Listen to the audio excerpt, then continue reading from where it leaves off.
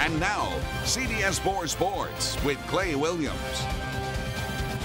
It was 3 years ago this very month. The then UTPA women's basketball team hired a new head coach. Larry Tidwell took over a program that had been mired in mediocrity. 3 years later, the Vaqueros women are now a power in the WAC, coming off back-to-back postseason appearances. Today, Tidwell was rewarded for his success. UTRGV and Coach Tidwell agree on a new 2-year contract extension that will make him the highest-paid coach in the Western Athletic Conference. Tidwell had 2 years remaining on his existing deal, so this means he will be coaching the Vaqueros until 2020. It's very, as you recruit young ladies, you want to tell them you're going to be there to graduate them.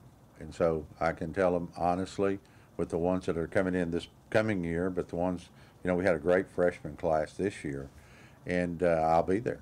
And, and I mean this sincerely, one of the best days that you could possibly have is when you see your players walk across that stage.